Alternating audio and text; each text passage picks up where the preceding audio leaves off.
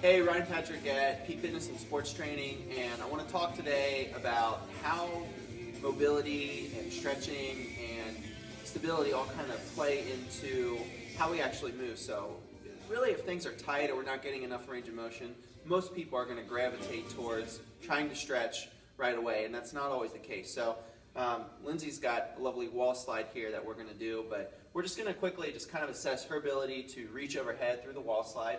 So she's going to slide her arms up. Okay, she's got her core nice and flat, so you can see she's in a really great position.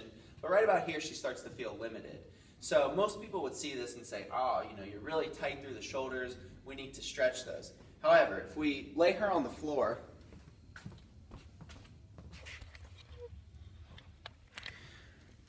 okay, and put her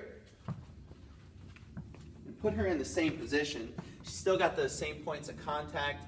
What you're going to see is we've essentially taken gravity away, so her shoulder doesn't have to stabilize in the same way, and her range of motion is going to increase significantly just by taking away that stability component.